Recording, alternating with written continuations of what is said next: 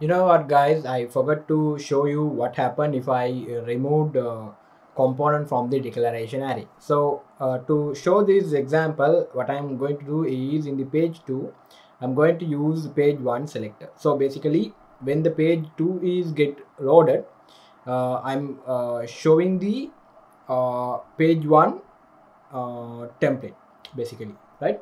So let's copy this selector from the page 1 and I'm going to page 2, and here I'm pasting this page 1 selector here.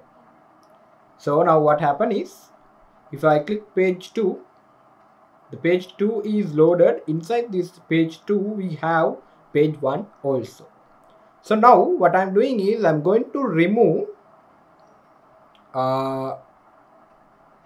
page 1 from the declaration array. In this case you can now see the page 2 component showing a kind of a error. So what is this error is, app page 1 is not known as element. If page 1 is Angular component, then verify that is a part of this module.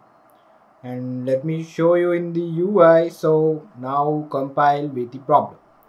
So it's not a known element. So basically you need to register in the declaration if you want to use this selector somewhere. It's not only for this component, this is for any component or any directives you are generating, custom directive. You always need to define in the declarations or imports, then only it will work basically, otherwise it will show the error.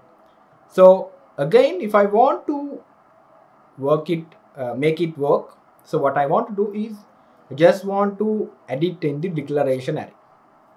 So now you can able to see this is working without any problem.